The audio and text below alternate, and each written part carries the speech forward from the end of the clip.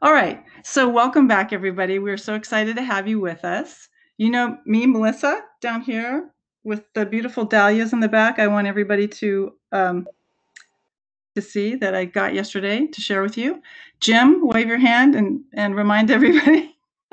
Okay. So now we're going to go ahead and have you guys remind us of who you are. So whoever wants to give a shout out, go ahead. Remember to unmute your mic. Yeah. So unmute your mic and say hello. Good morning, I'm Gina. Hello. Hi, Gina. Sorry, we did it at the same time. This is Gina. Hi, Gina. This is Sarah Ann from Sustain Charlotte. And she's not on the. We're having little video problems with her today. Anybody else want to share name and location? I'm Steve Bingham from San Rafael, near San Francisco, and I seem to have lost everything, but I know it's here. So I Right. We can hear you and we can see you. Jenny with San Francisco. Hi, Fennel from San Francisco and San Francisco Bay Area Families for Safe Streets.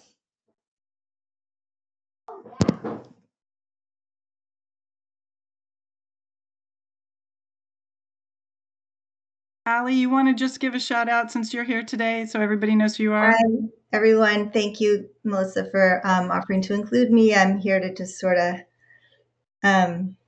keep you company. Thank you. See what you're up to. Amy, you want to give a shout out to everybody? Did you already shout out?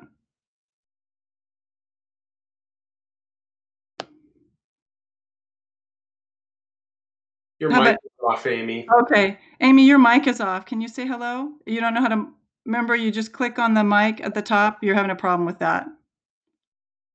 Okay. So Amy's having a little tech difficulty. All right. Amy, can you hear us? Okay, you hear it. Okay, so Amy Morphus is in the center of mine with a blue t-shirt on, and she's here with us waving. And Jenny, you're here with us? You just waved? Okay. Me, sorry. Let's say that we're good to go, right, guys? So we're here for about 90 minutes together. Everybody knows about their mic and their camera, so keep yourselves muted when we're not having you speak so that we don't pick up your background noise. So we really want to talk just very briefly about the goal of this session. And it's, first of all, to give you a few more tips to strengthen your storytelling skills to take them to the next level. Then we want you to learn about the process for identifying stories for your specific needs and audience. So now that you've gotten your story written, it might be that you need to be a talent scout to help find the stories of others. So you're going to be training your ear for that. And identifying, it's really important, whose stories to tell and how to tell them, when and for why, for your strategy. So we want to give you a little recap of asking you to bring your whole self to this. Turn off everything else if you can, please, and really focus in on this, because yeah, it's hard, I know. But this is, 90 minutes for you, right? And that's the gift to yourself. And we're asking you to stretch yourself. If you're someone, again, who tends to talk not very much and just observe, please step forward and participate more. The opposite is true. If you're the alpha and you're used to talking a lot, maybe encourage somebody else to come forward and share a little bit more. Again, we want this to be a really safe, welcoming place for everybody to take themselves to the next level and create a space for each other. So the person speaking has the mic. Let's not talk over each other and not interrupt. And that way we'll avoid cross-talking. And we know the lags and the everything within introductions is it's hard. And we're all learning new skill sets, and we're learning to be much more patient. We also want to make sure that when it's time to give feedback about what somebody else shares, only share that information that's really helpful. This is not a critique session to tell people what they did wrong, okay? And then again, we know this group wouldn't do it. We know that, but let's keep everybody's confidentiality because people are sharing things that are really traumatic and heartbreaking. And in some cases, they might not be ready to step forward and be on a public platform yet. That is for the storyteller themselves to decide and not for the rest of the group, no matter how fabulous you think their story is and how ready it is to go, okay? So I want to talk very briefly about taking your stories to another level of compelling. And when I told my own personal story last week, I told you that I was doing a couple things in it. I told a story about giving up my car and how at the very beginning of it, I was mortified with embarrassment because I was having to go to the impoundment yard to get my belongings out of it, and I was giving it up. And that because I dragged my feet, remember, I didn't get to get a tax break. I instead waited from embarrassment, and then it got picked up for parking tickets I couldn't pay. So I started it as a very embarrassed and very ashamed of myself. And at the end, I realized on the bus ride home, the air-conditioned bus ride in 95-degree heat, that, hey, being able to read while traveling was going to be really great. It was that, by the way, giving up my car in 2007 that led me to be an active mobility advocate. So if you had asked me in 2007, did you know your life in a few years is going to be transformed? I would have said, what? What are you talking about? No, I'm a PR person for entrepreneurs and creative types. So that's something that we want you to think about. That aha moment, that shift in your perspective about the way you thought about the world that happens because of this story that you're sharing, and highlight it with people. It might be really obvious to you, but in one of the stories that were shared with us, the recognition was the streets aren't safe. I'm not better. This is a really scary intersection and something needs to be done about it. So that's, for a lot of you, it's going to be that shift, that actually the step towards becoming an advocate. Zoom in on stories, especially stories that are 2 or 3 minutes long, for conversations, for blogs, for city council meetings. If it's a 2-year journey, a 5-year journey, take a snapshot and zoom in onto one portion of it as the part of the story that you share, and you can maybe gently touch on what happened. But if you want a 2-minute story that's really emotionally engaging, make sure that you just like you would with a camera, right, or a frame, you're gonna cut off the fluff, the extemporaneous fluff that you love to tell, but the other people might not find so important, right? And then you might remember that I tuned into 2 sense memories, and the 2 sense memories that I tuned into was the heat and the sound. So the heat of me having a tough time with heat and how hot it was, and then also that I was dragging my suitcase, right, on wheels behind me, clicking along on the sidewalk. So these are things that each one of you, there's things that happened in these moments. And some of you shared a little bit about the ring of the phone or the knock on the door, but go into a few other things. How are you feeling in your body? What did you smell something? Did you taste something? That's the kind of thing that just really is going to put other people into the story with you.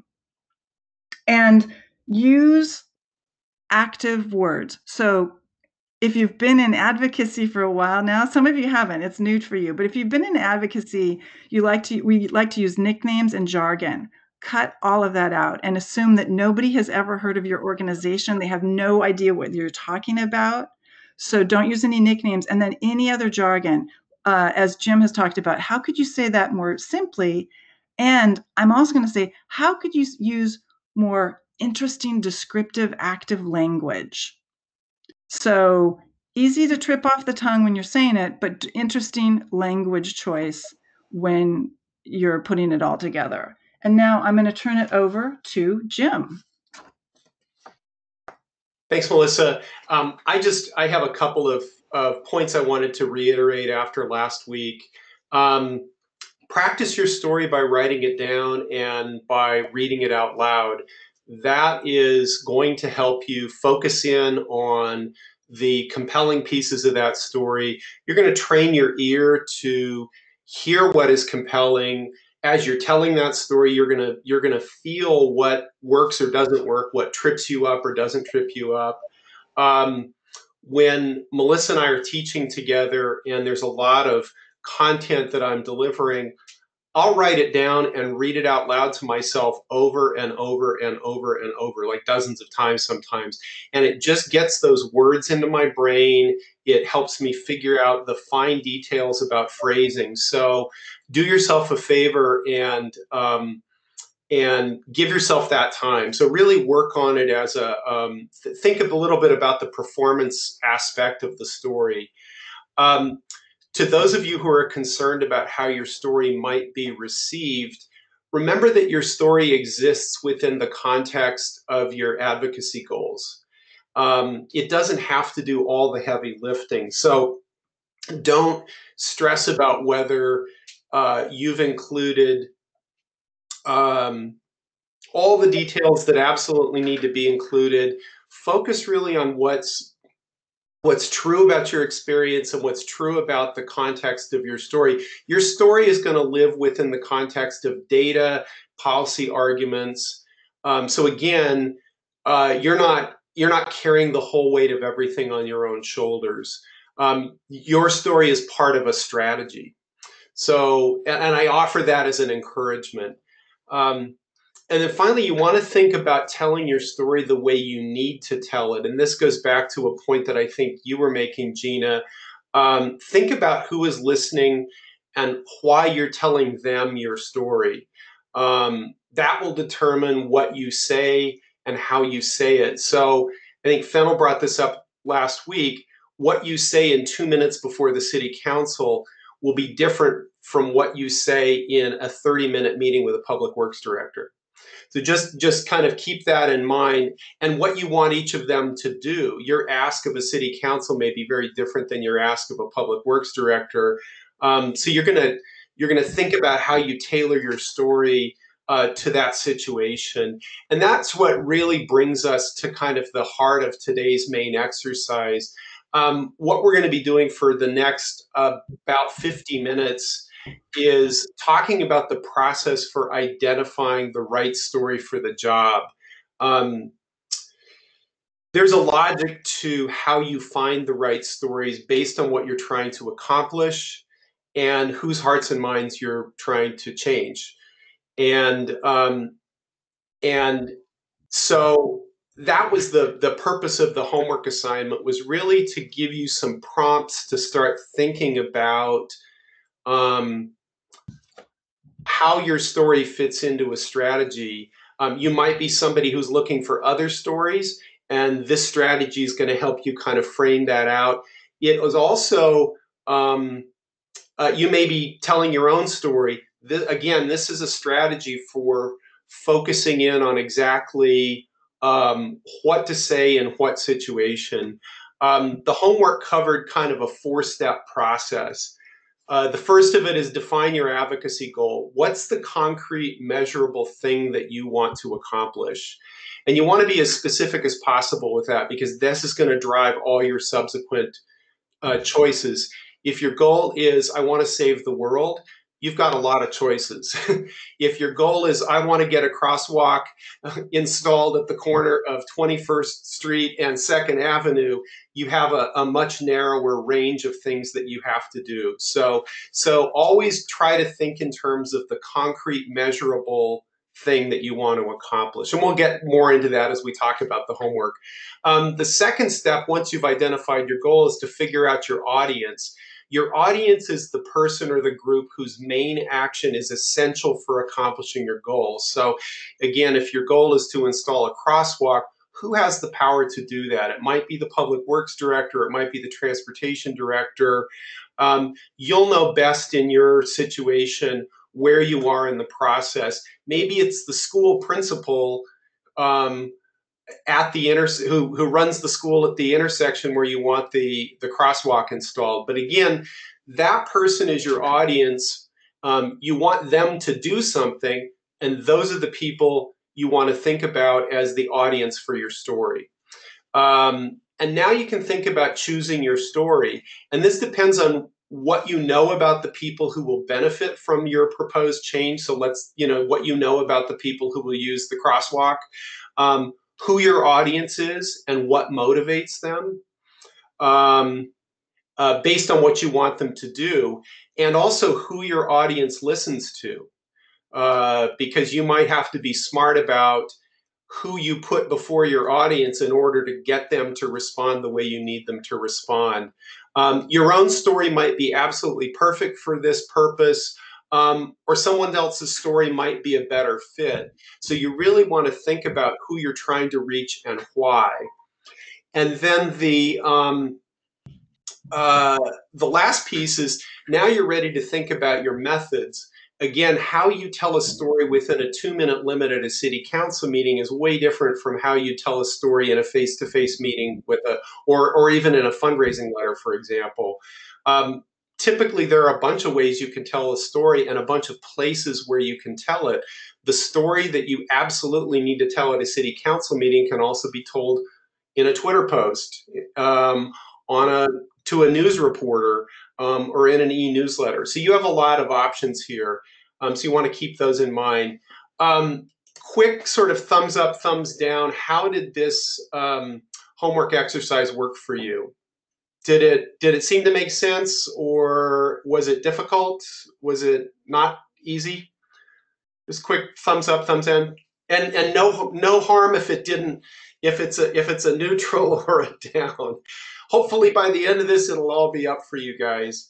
So what we're going to do a little bit, okay, what we're going to do is go around the circle and share about a current or planned project or campaign, and basically just kind of walk through the questions that we had you consider in the homework assignment. And I just realized I need to pull it up on my screen here. Here we go. And then Melissa and I will just walk you through those questions to kind of troubleshoot how that went for you. Is there somebody who wants to go first? Gina, I saw your thumb go up before everybody else's, so can I put you on the spot and have you be our first subject? Okay. So let's start by the define your goal part of it. What's the specific problem you want to solve, or the specific change you want to have made? We want, in Families for Safe Streets, to increase the number of advocates or people who have heard about it, okay, to join us. We want more people to join us. And so I think I know what the answer to your next question is, but what's the specific action that is needed in order for you to accomplish that goal? I'm not sure I know the answer to the next question, but outreach to groups who can help us or who have contact with crash victims. Does that make sense? Yeah, it does. So what action? I mean, it sounds like the action there is that you want your audience to respond, right? You want them to hear your story and say, yes, I want to be part of this. That's the thing okay. you're trying to convince them to do. And again, my comments are all kind of in the service of that idea of saying it more clearly and really drilling down to the actual thing that you're doing. I also want to point out here, for everybody's benefit, this is basically a strategic planning process, right? You're starting out with, you have a very large mission. We want the world to be a better, safer, healthier place. And now we're going to get down to the goals that get us there. And those goals are measurable, they're actionable, and I use this process in everything I do. What am I trying to accomplish? Who needs to be involved? What do we need them to do? And then how do we go about doing it? So this is the process that your organization would go through if it was developing a strategic plan. And again, I would argue that it's useful for everybody. And so So Gina, you said you want to increase the number of people who have are aware of the stories of crash survivors and crash victims. So what are the groups or communities that would benefit most by you being able to reach more people? Well, I think my goal though was more we need oh well, it's not stated very clear, but we need people like me or survivors to actually know about Families for Safe Streets. We Okay. need that kind of increase of awareness somehow. And so who's the end beneficiary of having more people who are participating? Everybody. Actually, because I say the people who will benefit is actually everyone who lives in this city. If we can get more advocates and make the street safer, then in the end, it's safer for everyone. That's kind of what I thought. And that seems broad, but I think that's appropriate, right? Like you're able to say, I would suggest you might even think about using a word like road user or neighborhood residents. Really focus in on definable populations, because those, you're going to come back to that group a little further in this exercise. So now let's talk about your audience. Who is the key person whose action is essential for achieving this goal? So you want to have more people join your cause. Who are those people? Are they mainly survivors or victims, families? Is that? Yeah, exactly. All those things. So families of people who have died, we want them to know about this as well. I don't know, because we're working, Allie, who just disappeared, and I are working on something that I think she's working with Jenny on too, to talk with nurses and social workers at Zuckerberg SF General, to make them aware of Families for Safe Streets so they can hand out resources and cards about the group to, they're in the traumatic brain injury unit. And I used to work at a hospital that had a trauma center as well. And I'm already thinking of people that we could appeal to there, because I could have received resources from them, but did not receive anything. So for audience, I don't know if you were asking for a specific, like this project, who we're looking at. So if you're going to tell a story to somebody to inspire them to do something, to join your cause or to help spread the word about your cause, yeah, that's it. That's how you want to be thinking about your audience and what is the action you want to take. And you've already named one of them, which is share information, right? If it's a physician or a nurse who's dealing with a population of people who are victims of crashes, for example, they can be a conduit. So just keep that in mind, that you want to be able to you want them to be able to pass information along. And that's kind of, yes, go ahead. Do you want to hold comments or questions all to the end, or could I make a comment? Let's hold them right to the end. I'm going to try to run through the rest of these questions, and then we'll kind of crowdsource some of the answers and see if anybody else has any suggestions. And so you've talked about who the key person is. So for example, it might be trauma nurses, and you've talked about what you want them to do, which is share information.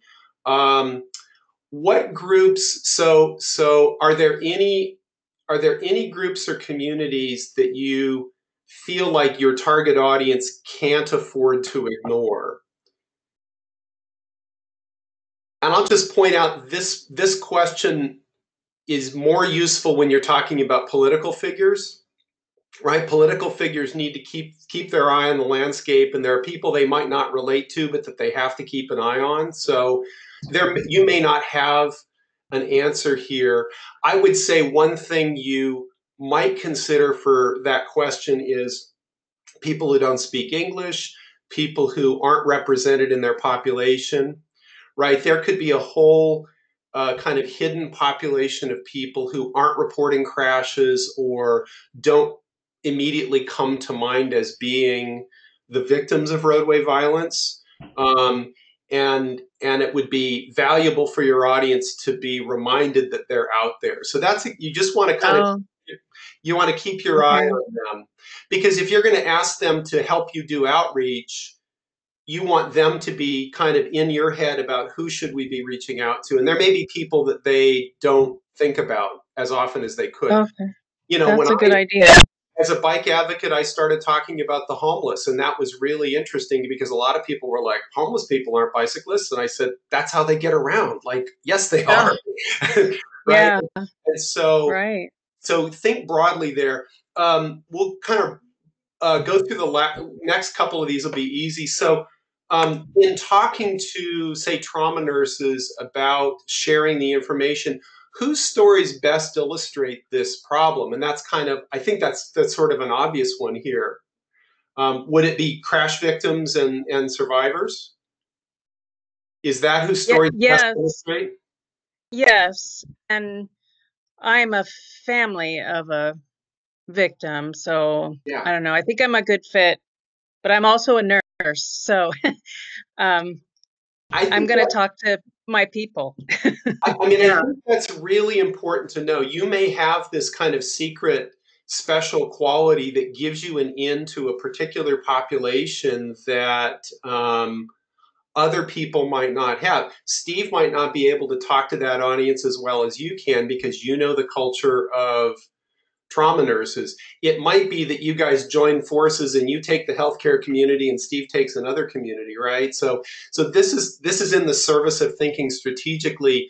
And I think you've already answered this for us, but why would their particular stories be likeliest to touch your audience? So why would the stories of a family of a victim be the likeliest to touch that audience? I mean, you're a nurse, right? So you can speak to it from the nurse's perspective, the parent's perspective. Yeah, I was also thinking that as a nurse, you think these things will never happen to you. And here, this happened to me. And these are nurses who deal with trauma all the time. And I don't know, it makes you just kind of stop and go, oh yeah, I mean, this affects all of us. And is maybe even more motivating for them to want to spread the word.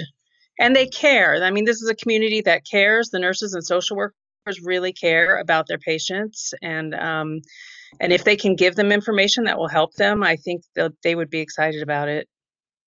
Speaking as a nurse. So now we're going to talk about the methods for doing this. So you've talked about focusing on healthcare as one of those audiences. So when and where or when will these stories be needed? And think very specifically about, like, when is the best time to reach them? Is it by email? Is it in person? Is it a poster in a break room? Is it, you know, some sort of handout that's left someplace? You're a nurse. Think about where and when would those stories be best heard?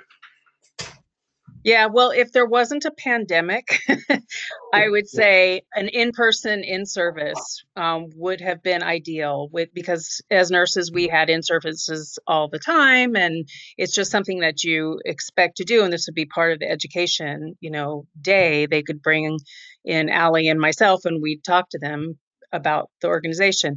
So I don't know, Allie's got to figure this out. I guess we're doing Zoom or something. But I like that idea of something up in the break room, like give them something to post in the break room as a reminder, because nurses have break rooms, and the social workers use too. And there's usually always a bulletin board of, just some, like a reminder, don't forget to let patients know about this, or, yeah. So that kind of leads us to the last question, which is sort of what are all the ways that you could possibly tell this story, right? You've talked about a face-to-face meeting. We've talked about a poster. Are there other ways that a story about your experience could reach that audience? It could be, it could be a website, right? You could have a web page and the link on the poster leads to the web page and there could be a bunch of stories people could read.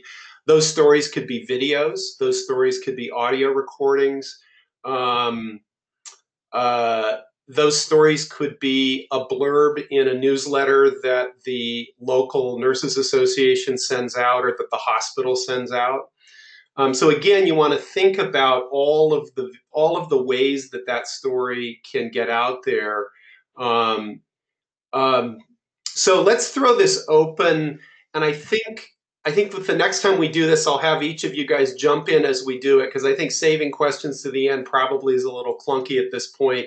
Any other suggestions for Gina or feedback about the way that Gina's thinking about this? And go ahead and unmute and jump in as you want to. Steve, you had a thought? Well, it just is back when you were defining, Gina was defining the goal and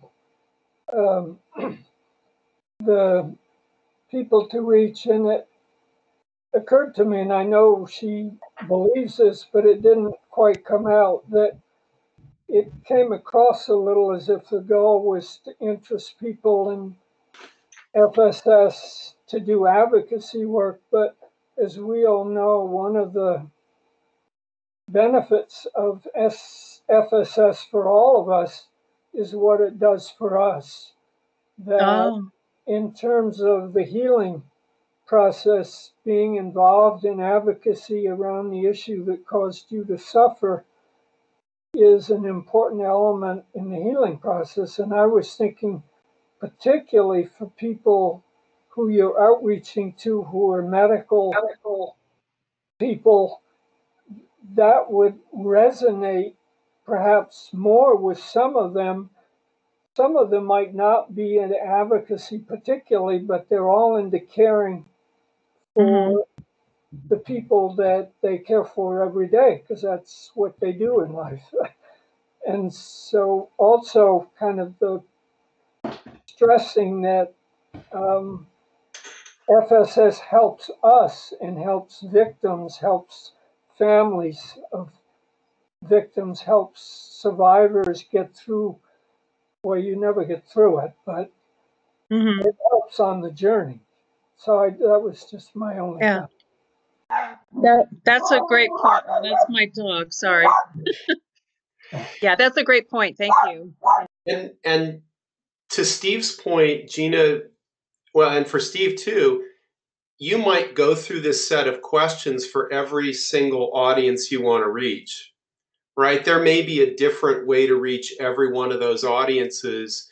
So this is not, this is a good basic way to approach how to reach your audience and how to define your audience, and therefore choose what stories to tell, how to tell them. So the way you would answer these questions if your audience was a city council are going to be different, but it may be the same set of stories. But again, you're going to do yourself the favor of drilling down and really understanding who's your audience, how does it serve your goal, that sort of thing. Any kind of closing comments, and then we'll take somebody else here. Melissa, yeah. Yeah, so putting my publicist hat on and knowing that we've got Allie on this, what I would say is that actually, Gina, the fact that you're a nurse is phenomenal, that you are willing to tell this story and to get into exactly the right audience. If you guys had some kind of toolkit, PDF, a couple pages, digital download, something that could be printed and people could have easy access to, I would do media outreach to the actual PR teams, the communications teams at all the hospitals. And then because you're such a media, still a rich media area. So I would actually go out to the news and the the different, you could even have an online press conference and do a briefing to teach people about this phenomenal resource that's available. And I think Steve's point of that this is about helping people heal was phenomenal. You've got some really fantastic synergy here, and I didn't want you to forget about doing media outreach. And by the way, Melissa and I are available to answer questions and troubleshoot offline. If you guys have an aha, you need to try out an idea or something, don't hesitate to reach out to us. Who else wants to go kind of walk through these questions with us? And Melissa's going to lead this next one, but who's our next subject here? Who wants to go? Maybe somebody who had a good experience with the homework. I didn't have a bad experience. I just had a hard time, but I did write on whatever questions I could answer, so I could share that to get help. Okay. All right. So let's get you from a neutral to moving in the right direction so that you feel empowered about how to use this. How's that? Yes, that's the whole point why we're here. Exactly. So we want to go to the first question. And what is the specific problem you want to solve or the change you want to make? Let's just start at the very beginning. So I wrote reducing speed on high traffic streets. That's what I put. And I don't know if it's specific enough. I think that's fantastic. What I would recommend is if you have a few very specific streets that those are the crash corridors, that you've got the statistics on, and that do you have a story of that street? I'm sure there's a list of streets that WalkSF has told us, but the street that comes to mind that I focus on or have done work around is Park Presidio in the Bay Area, because that's where my mom's crash happened. Exactly. That's exactly so you've nailed it. Okay. So and what is it? So let's drill down into a little more specifics. Have you guys decided as a strategy how much you want the speeds to be reduced on a certain number of streets? So what I'm looking for is a measurable goal that you'll know that you're working towards your right.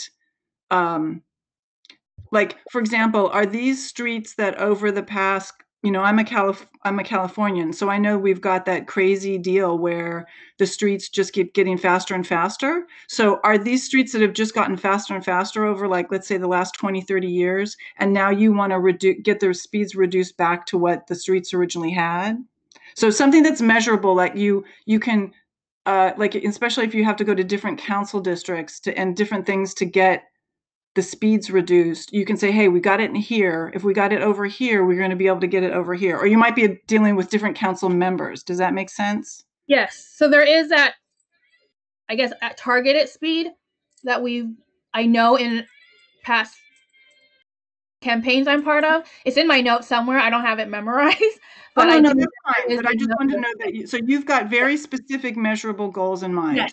Well, has provided us with like what we should be asking for in terms of the reduction. Yes. Fantastic. And so what do you think the specific action is needed in order to solve this problem or to make the needed change? So for instance, the Park Presidio street that I mentioned is a state street. It's not a city street. So there's a two-step layer to reduce it. So what I put down in it as the first thought was work with state and city leaders to just reduce that speed down. So that's all I put. And that's why it was not a bad homework. It was just a difficult homework in terms of how to answer it.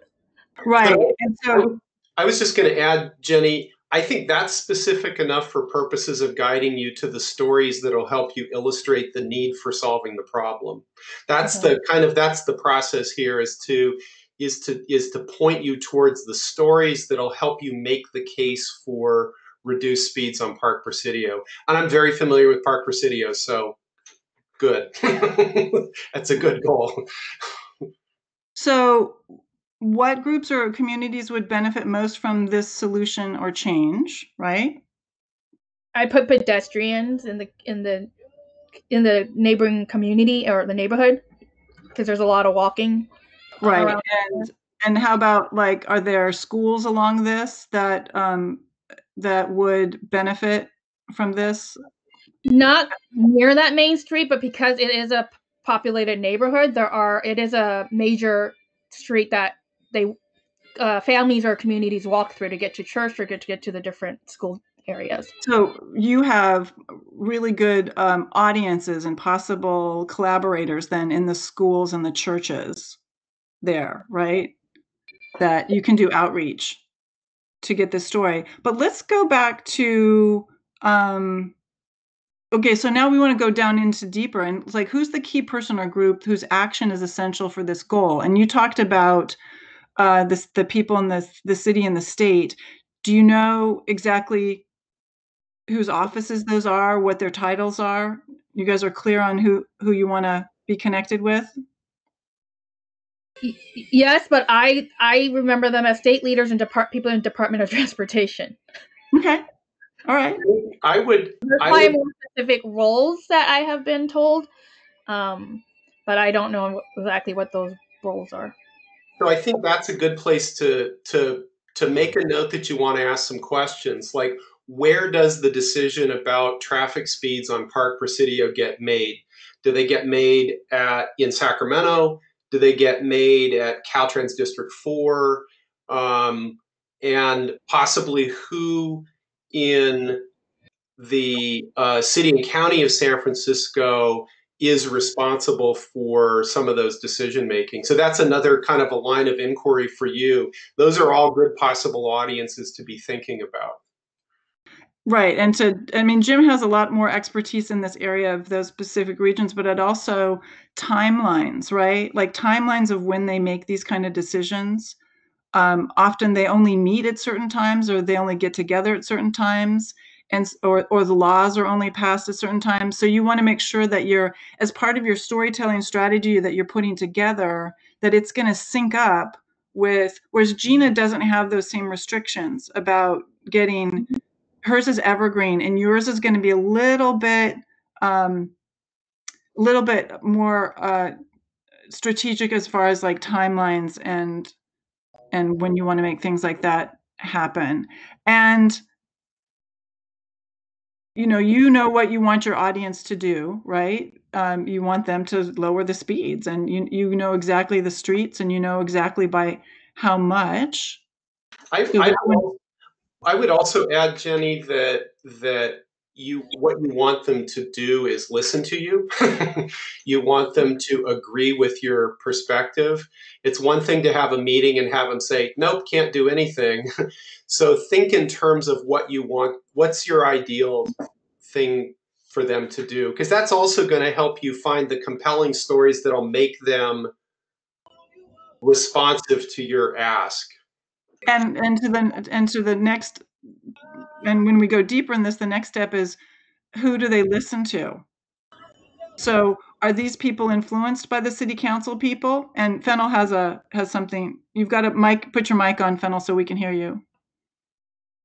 Yeah. To that question, this kind of came up before, is the uncertainty of how to address these audiences and what influences them to change their mind and hearts.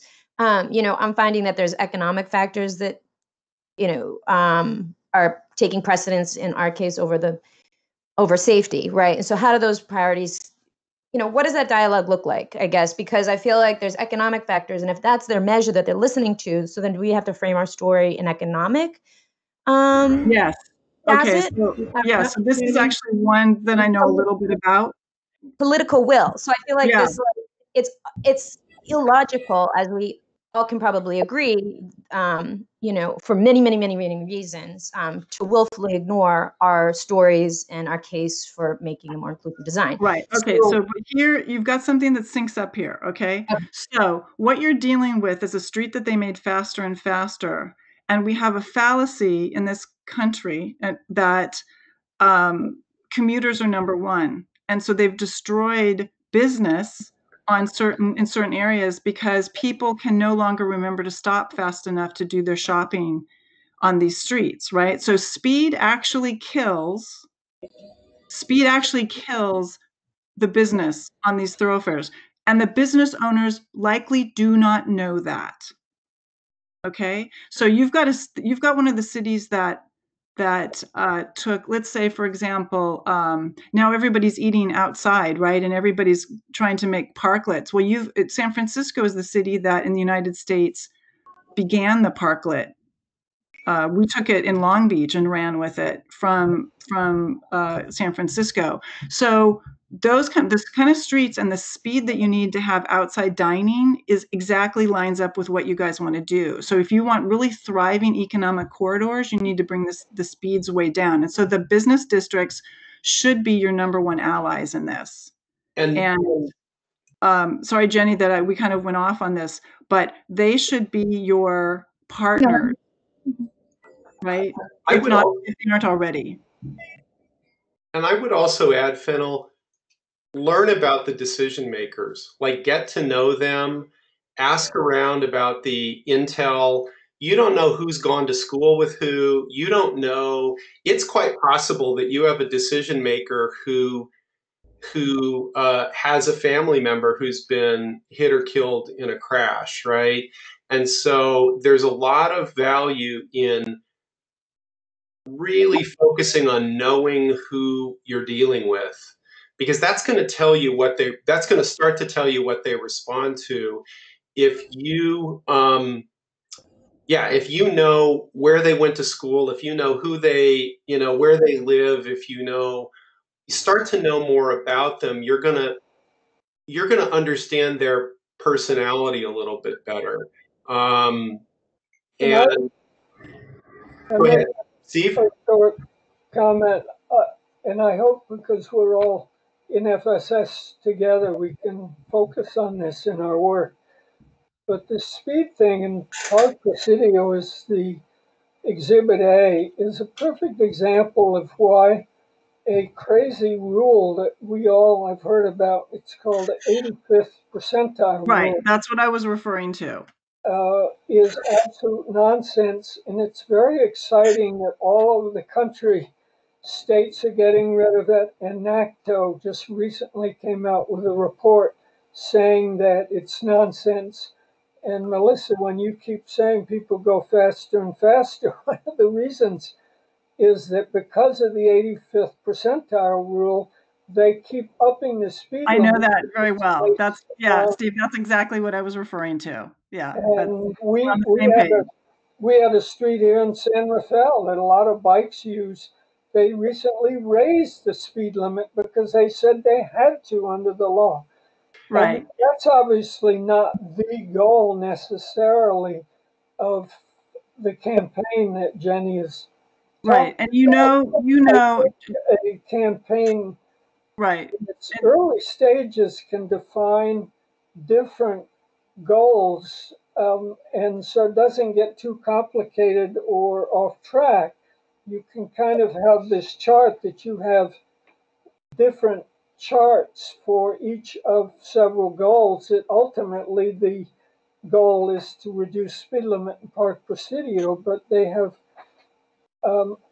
sort of pieces to them because that would require the state legislature getting involved, and that's different than getting Caltrans to reassess what's going on in the Park Presidio. Right. So two things on that I want to talk about is, again, going back to the media, because when you want to really influence people, the media is one of the best places, even if it's not you can have papers that are not hugely read, but they're read by the influencers, right? They're read by the exact audience.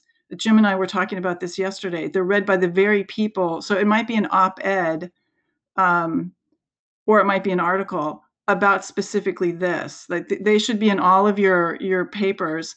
And recently, there's a new African American led urban planning firm that just launched out of Oakland, and the young woman, I'm not remembering her name, I think I want to say Dr. Jennifer, and I can't remember her last name. But anyways, she was on ABC Channel 7 taking the reporter on a tour of the streets. I have never in my almost 15 years of being involved in this, seen urban planning and addressing street speed and speed bumps on network news. And I thought, well, this is fantastic because the reporter was really interested. So in the time of COVID, they might be really hungry for this kind of story. And Jim, you probably know more about this, and Allie, than I do, but isn't Laura Friedman, the former mayor of Pasadena, the representative that's working on the law? And yeah, I want to do a quick time check. Okay. It's close to noon, and I want to make sure that we get through the questions about on this worksheet for Jenny's benefit. The other point that I'll make is that, remember, we're talking about the storytelling component of a strategy to potentially get the law changed. So there are, of course, laws, there are statutes that might need to be repealed. Think about the stories, the human personal stories that can be told in service of making that argument. So there's the technical law change that you want to make, and then there's the story that gets people, legislators and decision makers, motivated to do that. So Jenny, you have a story that's front and center to this, right? Your story is key. And then think about the different audiences in the sense of age groups, right? That of people that are there small somebody who lost a small child or somebody who's gravely injured because of this, and just kind of go through, your different, when you're thinking about, okay, we're going to put these stories, we're going to drop these stories into our email newsletters, our different outreach, our public, when we go to churches and different organizations, how do we sprinkle these little short stories in that kind of do a 360-degree cover of whose heart could be opened, and they could go, wow, that's me. That's my family. That was my mom. That was my grandmother. That was my child. That was my husband. So, and I'm sure you guys have those stories, right? And Fennel has a comment. Can you talk about the efficacy of using honey in your story, being really sweet about your story, or carrot versus stick, right? And because on one side I want to call them all mofos, and I've been convinced otherwise to be like, no, don't do that. But to your point, exactly what you were saying, Melissa, is I do want to put them in our shoes. And I literally have said, how would you like it if your grandchild's face was in the face of a grill of a car in there for about 20 minutes? So telling the story, the narrative from their standpoint. Or how about if I give you a call in the afternoon, I'm sorry to regret, to report to you that because I know that some of them have children, so I feel like it is a form of hypocrisy. It's well, it doesn't apply to me, but we're putting these situations on you. What I would add to that is just that this goes back to the question of knowing who your audience is and what you want them to do. And you may personally feel very angry about the lack of action, and the path forward might be to get them on your side. And so then it's a question of kind of finding either the right story or the right tone, or the right method to get them on your side. Because the political reality is that the person who refuses to listen to you is probably not going to hear what you have to say, right? And so it's a personal dance to kind of figure out how you get yourselves on the same page. It'll take some thinking, and that's really. Okay, so I need to jump in here on that one, Jim. Right. So on that, it is a tough dance. Okay, but think about this and the aha moment. Right. So we had Gina talk about nurses never think it's going to happen to them. Right. That's a lot of us. Some of us are people who think every bad thing is going to happen every time we walk out the door.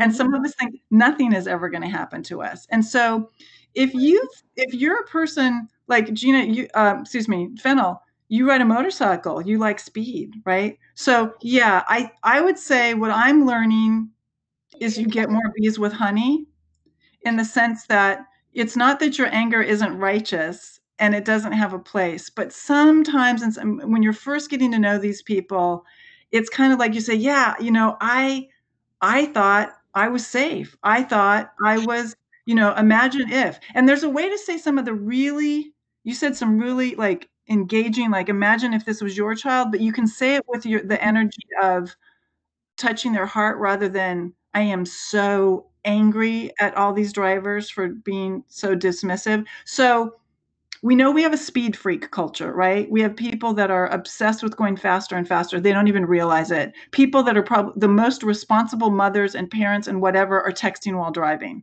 Everybody thinks they can handle it. So we almost have to use humor and, hey, I never thought this would happen to me. And all of a sudden, they're like, wow, I have a Cagiva Ducati too. Wow, we're like, what? We're like, the way people find ways to align with others is fascinating.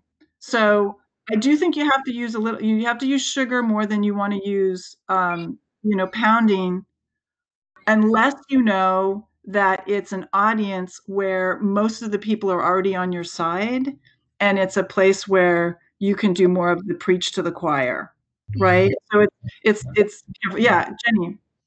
I will say with my so like, let me answer the question and I'll share what my thought process and kind of answer Fennel. So I did put family members of victims, survivors, and anyone that can share stats on speeding. Those are the stories that we would be using in the different pockets. And then it's asked you whose stories are likeliest to touch your audience.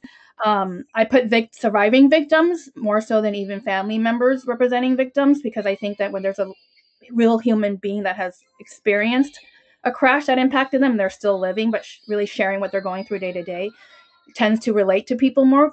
Because when there's like a death, don't get me wrong, people feel sorry, but it's like it kind of gets swept to the past, right? Like, like the person's already gone. So real everyday impact is where I think most human beings can resonate better. But I was going to lead to with my different times in sharing my story, regardless of whether it was a community event or getting a bill passed. I think there is a difference in, at least with my experience, where using Fennel's word, is it honey or what not honey? I think when it comes to the political leaders and businesses that have an economic interest, I do tend to focus more on the anger, where like you have a responsibility because you were voted in to protect the community, whatever community you stand for. And then as business owners, is talking about the bottom line, like, if you don't participate in this, your economic revenue is going to go down. So I think that is where some of that anger or some of that non-honey can come from. But in general, like my other experiences, normal people, if they hear a tragedy, living or not living, they think the tragedy is not going to happen to them. Most people are just like that. Like they hear it and they feel very sorry the minute of it when they're hearing it and they catch it on media. But the next day they go back to like, okay, this is really not going to happen to me, right? And that's just what my experience has been with the different levels of tragedy my family has gone through, and even talking to like my friends and family members. So I think that anytime you can put some more normalcy and kind of put them in a space where, if you're not making them feel sorry for you or making them feel like bad for you, but it's more like this kind of happened. Like my mom was just taking a walk like she normally does, and she's the safest person, and this happened. I think people can put themselves in that shoe more, because people tend to think that they're immortal and that tragedies are not going to happen to them, and tragedies only happen to like very, very few people. But in reality, our traffic violence stats is saying it's happening more often than they think, and then they tend to turn a blind eye when it's something that they think is so not going to happen or so tragic. So I have found when I talk in like our World Remembrance Day, I've had to adjust my story, same story, but different times, because my biggest goal is to get normal people, meaning everyday people, to say if we all do our part, this is going to be so much easier. And that's a really hard message to be heard for people to take and change their action. And I have found with my experience, I have gotten more results when I just normalize it. Like when I changed my speech even this last year, where it was just going through the normal day of what this has done. I think people can think and relate to that versus, oh, if there's a tragedy, right? Like, oh, this tragedy is not going to happen to me. Because if you really think about it, your network, there's not every single person in your network has a tragedy that happens to them. It's when you bring in the whole community and society numbers, that numbers go up. But if you really look at your friends and family, you know, and people you interact with, you don't really hear that. So there's that level of denial that people don't even acknowledge. That's what they're doing subconsciously. So that's my experience. So I think that would be how I would answer you, Fennel, because it is very frustrating. But I have learned political leaders, businesses that have economic interest, and the media, they like the nastier type of stories, right? And you know, the anger there comes because that's what they want to portray. But normal people, like it, they hear it and then it's like, okay, you know, it's just her. Let me just feel sorry for her right now, but I'm not going to really do anything. So, could I make a quick comment to Jenny? Because I think it's a perfect example of the specific going to the general, and also the relationship of individual stories to statistics. One thing that all of us know about Park Presidio is that these crashes have been going on for years, and the particular outrage, almost more than the individual incident that happens, is that the city is known of these crashes that not only hurt people but kill people for years, and they won't reduce the speed limit. So it seems to me that one thing that needs to be blended into individual stories is, and particularly as a way to reach the people who say, oh, well, they don't happen very much and so forth, is to say, well, and you know what? My mom is the 13th person in the last 5 years to get hit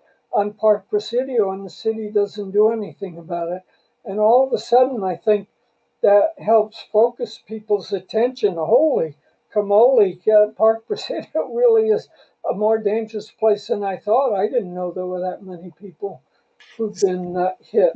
Jenny, I want to touch on the normalcy thing, because I think you actually have something you're really close to something that's very powerful on that. And that is that we're a culture that is obsessed with moving fast in all kinds of things. You guys are probably already doing this, but the other, you know, depending on when they reduce the speeds, depending on how they sync up the lights and stuff, traffic actually flows through. Like, we think the faster we go, the faster we go, the faster. And I know in Long Beach, right? So the thing is that you can be on their side that they want to get places in a hurry, but it's like, really, is that 3 minutes? That 3 minutes that you think you're going to save, which you actually don't save, is that worth your life? Is that worth somebody else's life? And there's a way of using humor to kind of get people to look at themselves, to look in the mirror, and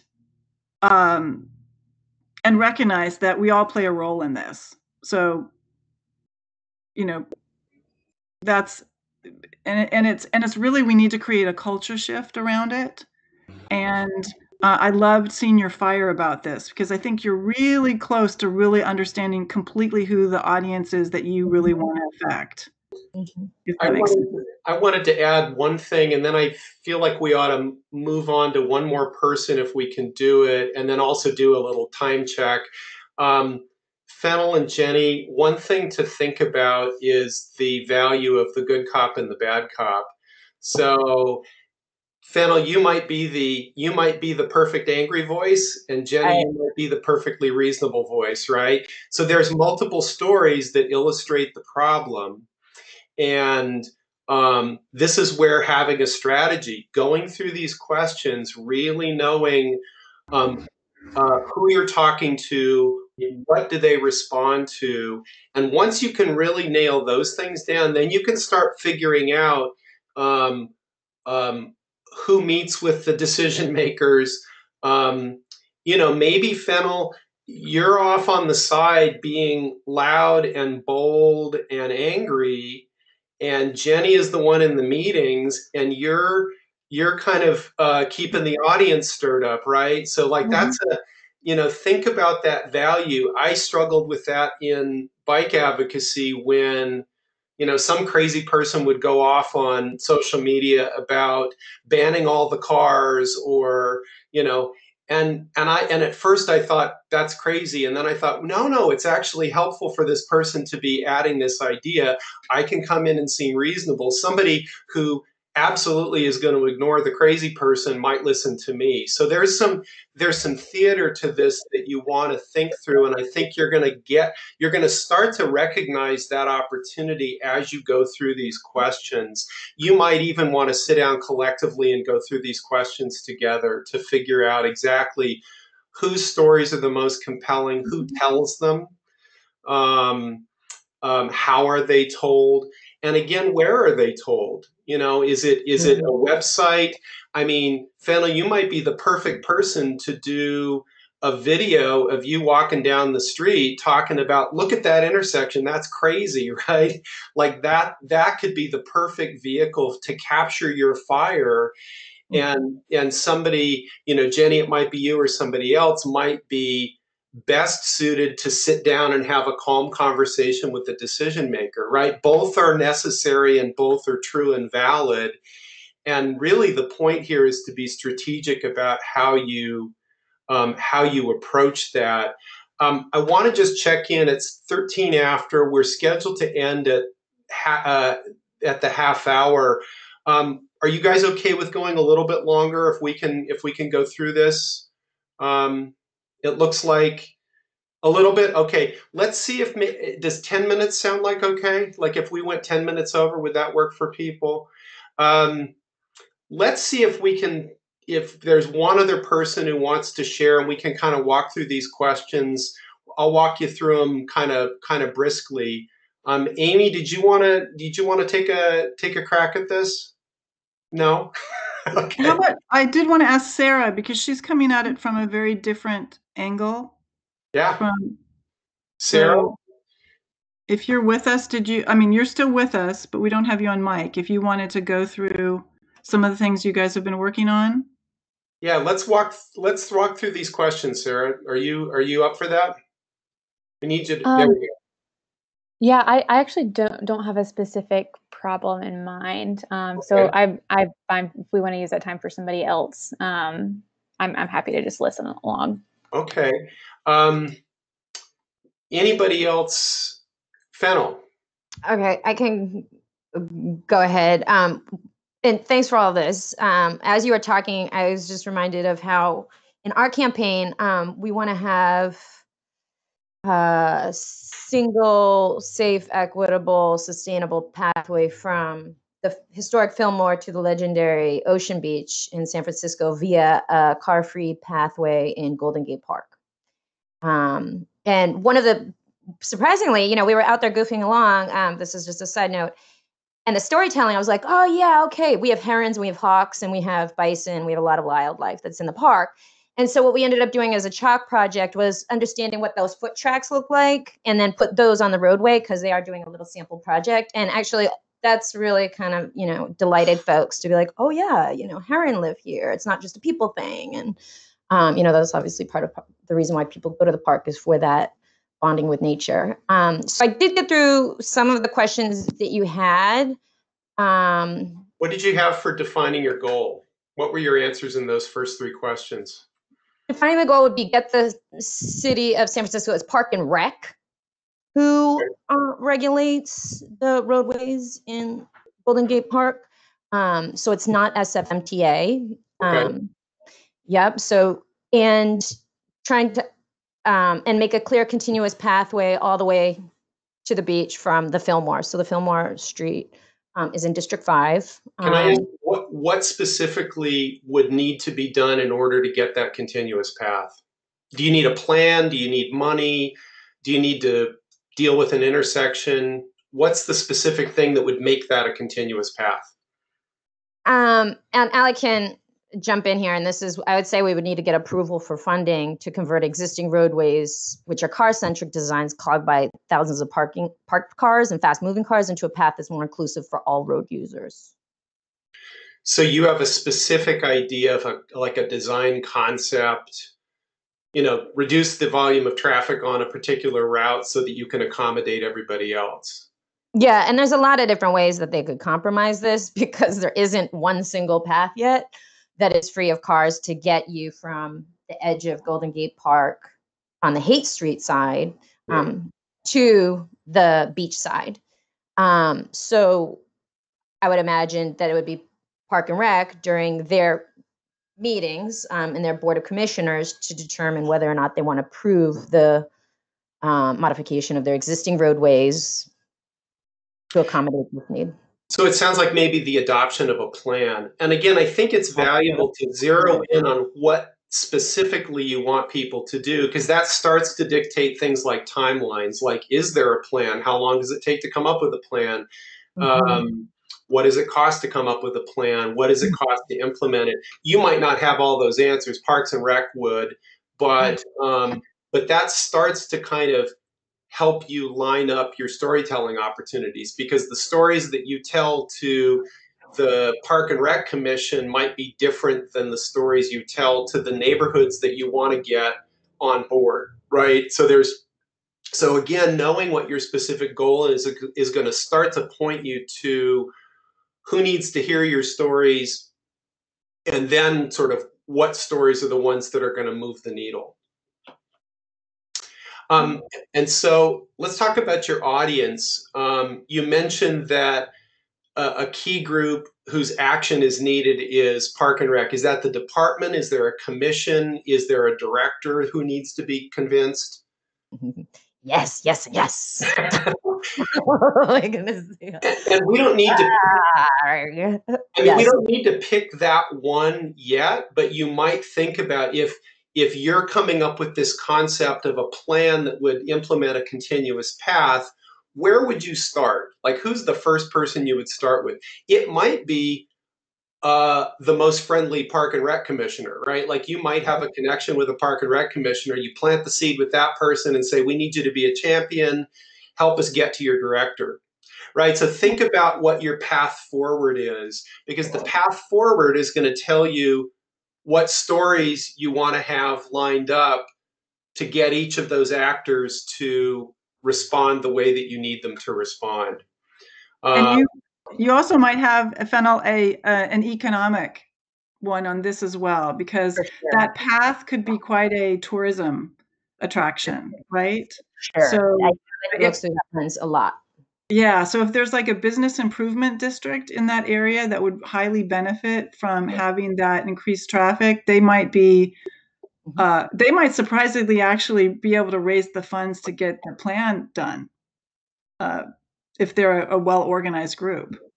And I think the point here is to be thinking specifically about whose action is absolutely essential, right? Like, their action is absolutely essential to this.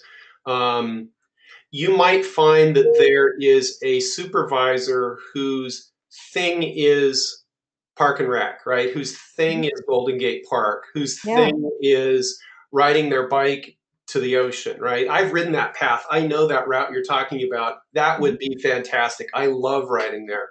And so, again, when you're thinking about audiences, think about sort of who you absolutely need to have on your side, because that's going to guide you to the stories that are going to change their hearts and minds.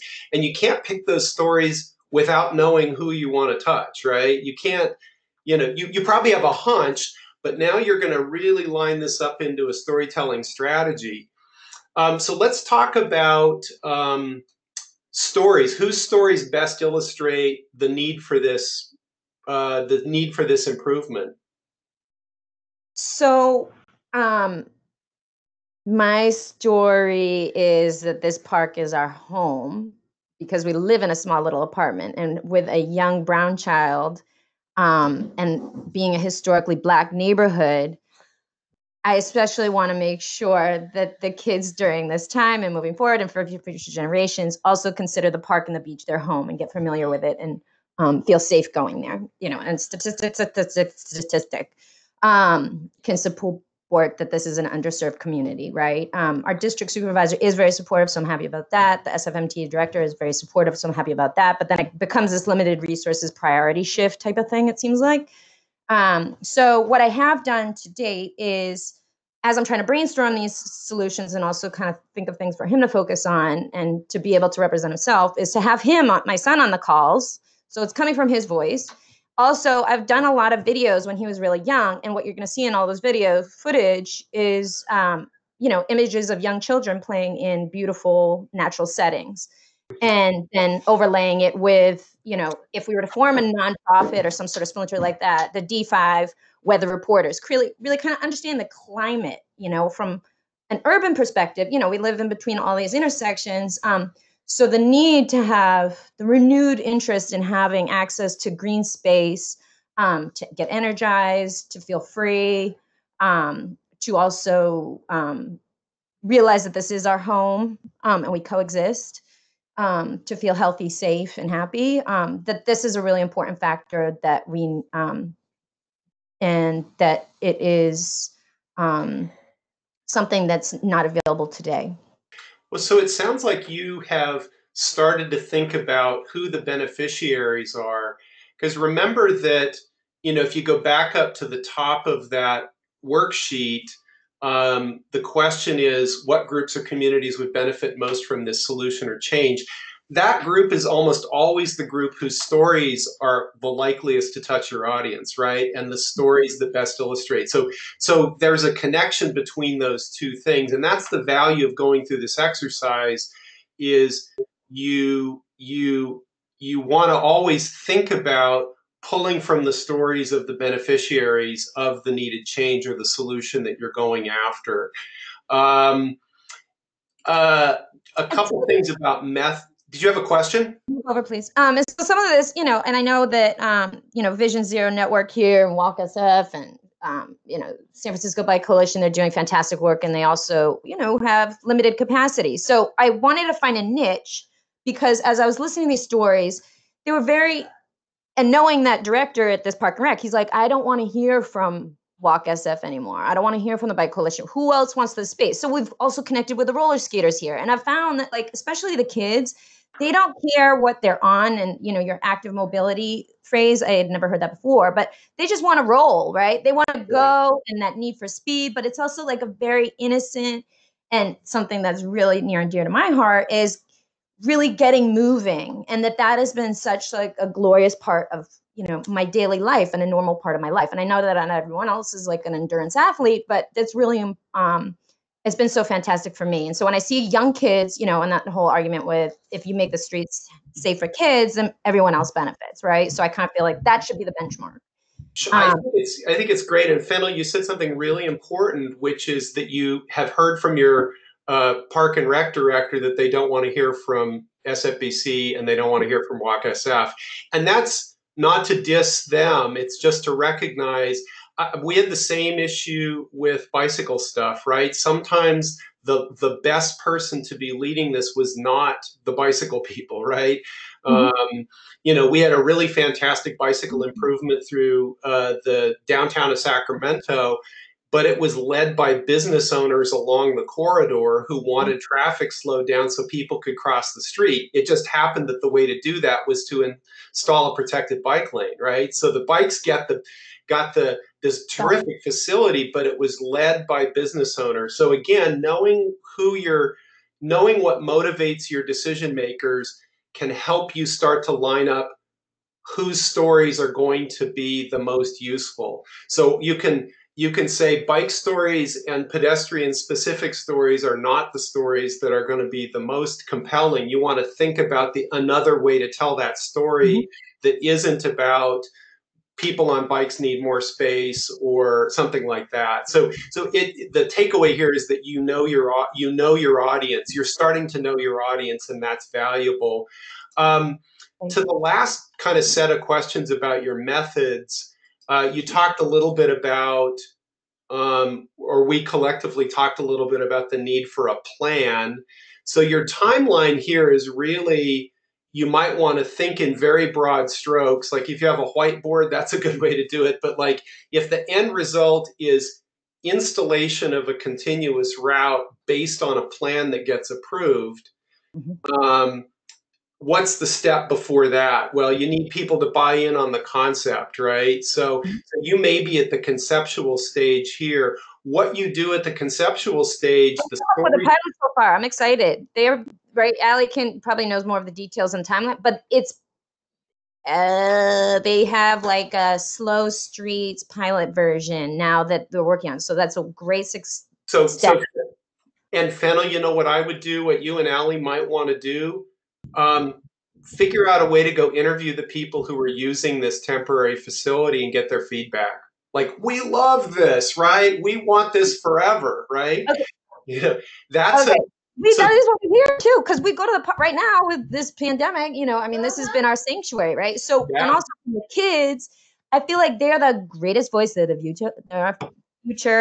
But to have them like maybe do a podcast, because it's funny to hear them maybe interview and, you know, kind of say, so then it's like, hey, you know, because when they start talking to the kids, they're like, oh, you know, to have those aha moments or some funny stories that were obviously unlikely. But I feel like maybe that could be part of our initiative, because literally we have no school at this point. And if I'm taking my son to the park, then what are we going to do? I'm going to turn him into like a little mini activist. And how can I kind of keep him engaged and keep the conversation going with other kids?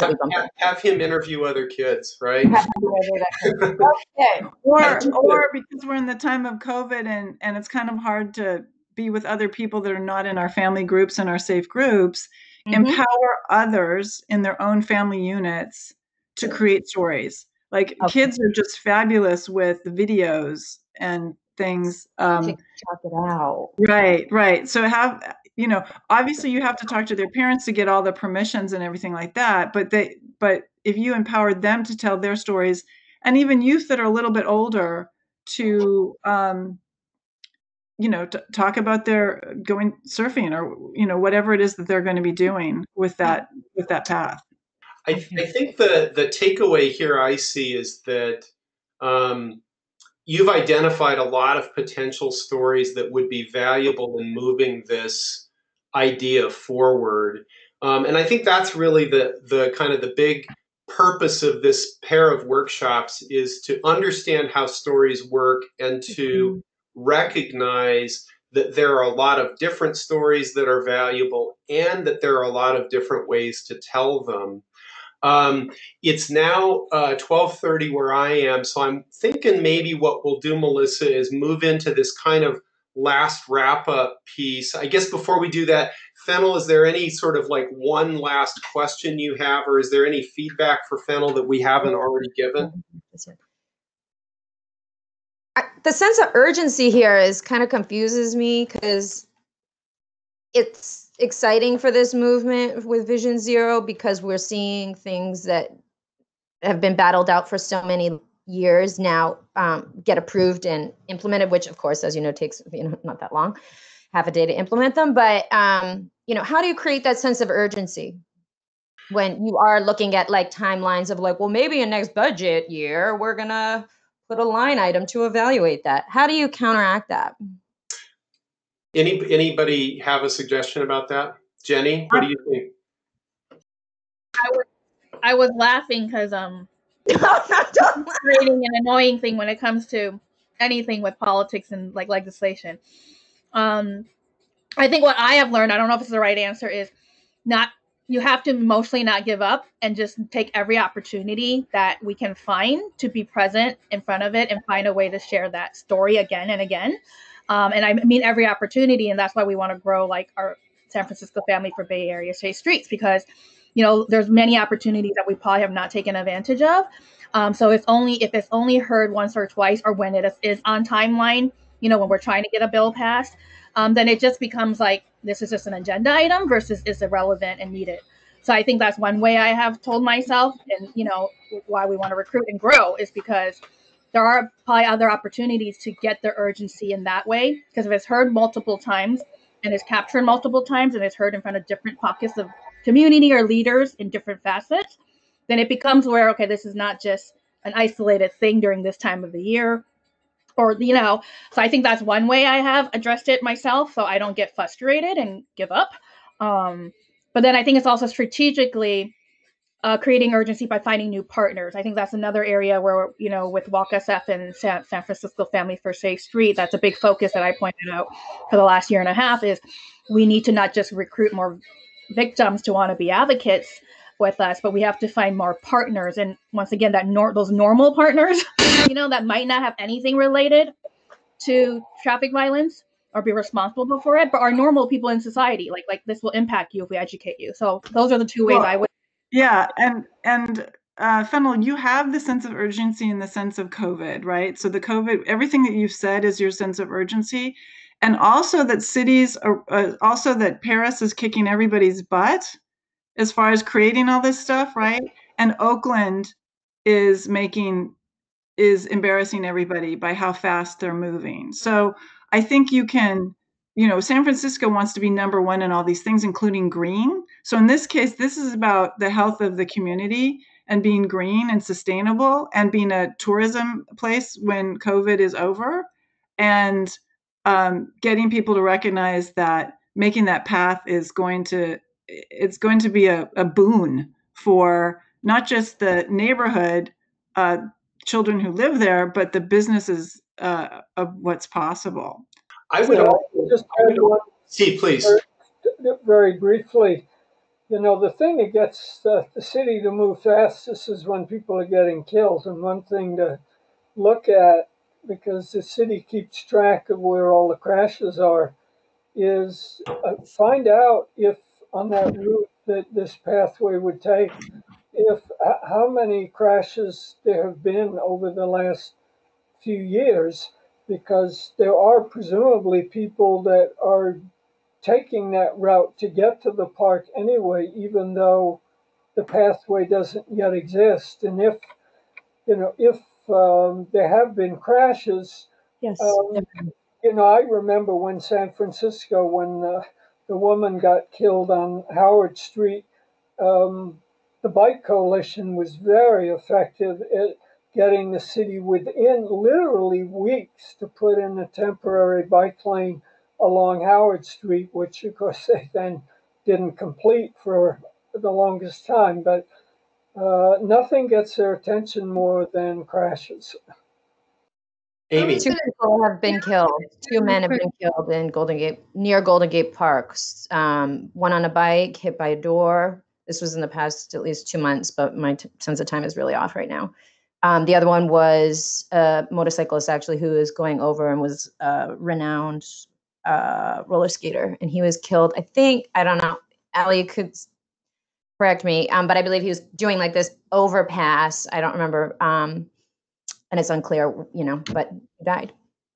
Amy, you had a thought?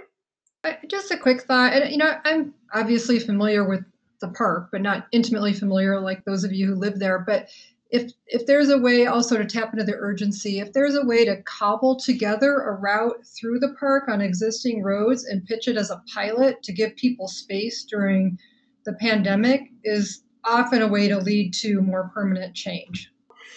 To piggyback on that, I mean, that's what's happening in places like Oakland. Los Angeles has closed all of about 40 miles of streets, which is not very much given how big the place is. But they're already talking about making those closures permanent, right? Oakland's talking about making them permanent. So remember that the end game of a temporary closure could be a permanent closure. The second thing here, back to the storytelling piece, is that part of the urgency here is the health issue of exposure to COVID. So whereas Fennel, you might be very valuable to speak from the parent's perspective, think about healthcare people or public health people who would also be responsive to this idea. This is something I've been arguing for here in Sacramento, that a slow streets campaign is really a public health measure. And it's not about making a nice amenity for people walking and biking, but it's really essential. It's an essential preventive measure. So figure out who your health voice is. Who, in your network, who are the healthcare people who would be authorities to be able to speak on that kind of thing. Again, that's a type of story. Amy. Well, also don't forget to add in mental health with this pandemic. I think that's really important. Absolutely. Yeah. And so that lends the sense of urgency, right? Because the immediate need is related to the pandemic, and there's no excuse not to take action now, right? Because things are bad and they're possibly going to get worse. there's a powerful argument for taking action now. So those are stories that you can start to look for right now. Who is the person who can tell the story about the benefits of creating safe, healthy outdoor space for people to get around? Your long game might be connecting lower income residents of the Fillmore with the ocean. But the immediate game is to provide a safe space for anybody who's out there. So we're really close to time, you guys. I think we really gotta wrap up. I'm going to try to wrap up here. Melissa, why don't you offer your takeaways, and then I have a few last ones. Yeah. Okay. So a couple of things I want you guys to remember as you're thinking about these storytelling things is that storytelling is a strategy that's an ongoing process. So once you guys decide to have storytelling front and center as part of your communication strategy, recognize that you can take bite-sized chews of improvement to make measurable improvement. Don't think you have to be brilliant all at once. You can, and so many of you are working together. You can support each other in the kinds of specific goals that you want to hit about how to be better storytellers. And then own the power of thinking of yourself as a storyteller. Even if you don't think of yourself as a creative, start thinking of yourself as a storyteller, because that's going to start aligning you with looking at great storytellers of all kinds, so that you will be looking outside of your realm of advocacy to the authors that inspire you, to the inspirational speakers that inspire you, to the podcasters that inspire you, to the actors that inspire you. You're going to start seeing exactly what they're doing as storytellers. And then they're little things that you can start taking and using, how they're modulating their voices, how they tell things so simply and succinctly, and boom, they always hit that 2-minute. And like Jim said, when you first start doing these things, you're thinking, there's no way I can boil this story down into 2 minutes or 3 minutes or 5 minutes. Well, you read it out loud to yourself and you're like, I could get rid of half of these words. They're hard to say. I thought they were important when I was writing them down, but now that I'm speaking it, when I'm listening to it, it's hard to take in everything. So really give yourself that, and remember, only stories change hearts and minds. You've got to have the data, but only stories change hearts and minds. The key is they've got to be compelling, right? So the best storytellers are the ones that captivate us. They could be lying. They could not have the right information, but they are charismatic. So know that you've got to have your data, but you do. You are all doing your homework. Now, put your heart and soul into recognizing how in small baby steps you can, as a team and as individuals, move storytelling to create storytelling that really people find riveting. Jim. Yeah, a couple thoughts that kind of dovetail with what Melissa offers. Nobody can tell your story as well as you can, but that's also true about other people. You can't tell their stories as well as they can. So this is the argument for kind of growing the pool of storytellers. You may still be in the position to tell someone else's story, and that's okay. But this is really an argument for doing so with awareness and respect. And that comes from understanding where they're coming from and faithfully telling their story and really attributing their story to them. And that comes down to how you write the story, rehearse the story, and practice it. Think broadly about whose stories are most valuable and be bold about looking for them. If a breadth of voices is part of your mission, start by thinking about whose voices are needed but are not currently being heard. And then start asking around your network, your allies, where to look for those stories and who to talk to. So you may not know the business owners along the street, but you might be a customer at one of the shops. So go in there and say, who do you know along the street?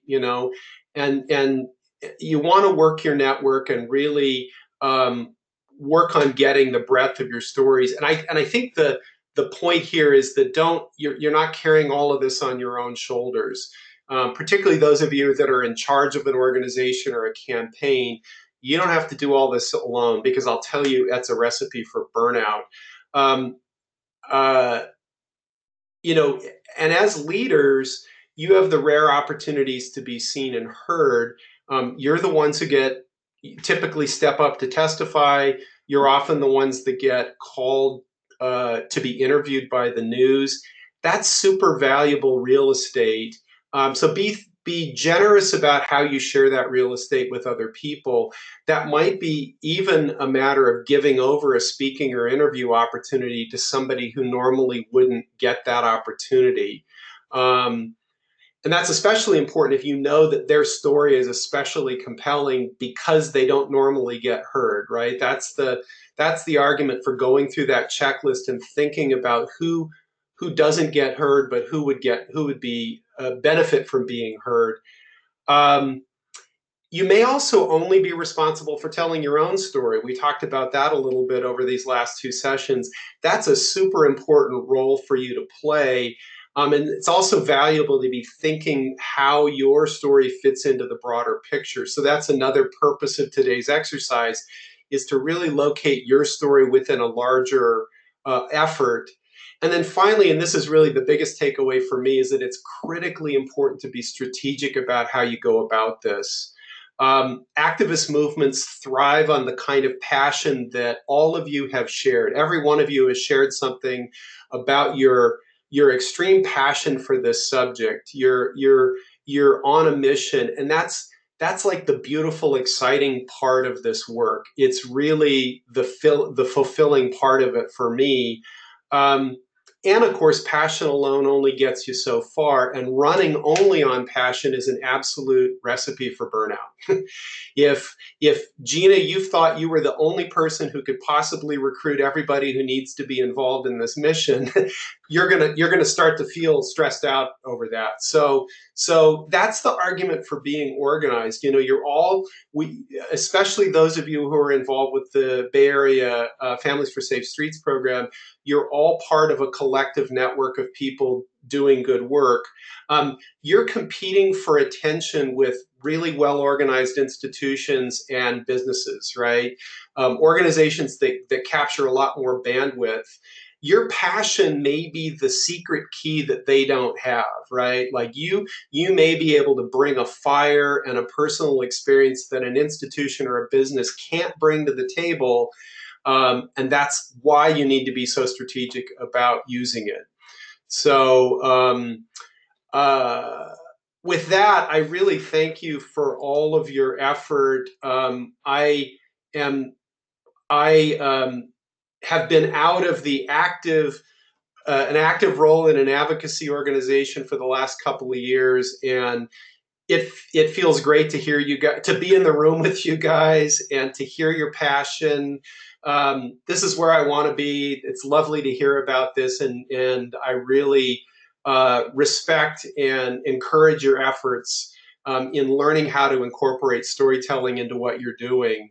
Melissa, final thoughts? No, I just want to say thank you. I'm sorry we went so far over on time. We will follow up with all of you in the next day or so with a very short survey that we would love to have you fill out so that we can keep making these better and as valuable for you as we can. And we will also send you an email with highlighting some of the things that we talked about today that we hadn't shared before, so that you can keep them front and center as you move forward. And hold on to that tip sheet that and the homework was on that Jim created, and feel free to print that out and use that as a way to get yourself or your teams moving forward strategically with your storytelling as you go forward and beyond into different projects. So thank you all, and have a great rest of your day. And we will hopefully hear from you all soon. Thank you so much. Hey. Thanks. Thank you, everybody. Bye-bye. Bye. Thank you.